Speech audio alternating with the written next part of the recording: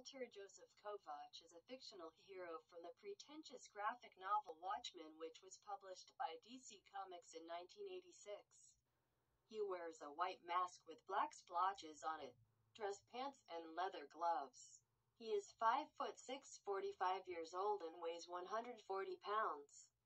He is also one of, if not the most open-minded character in all of fiction.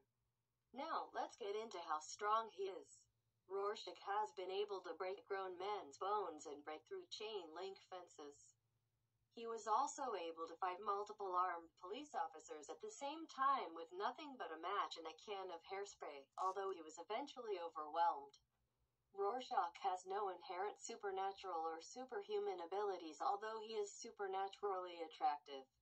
Rorschach has broken down locked wooden doors with one kick, knocked out multiple men with one punch, and threw an adult male dog hard enough to break a window.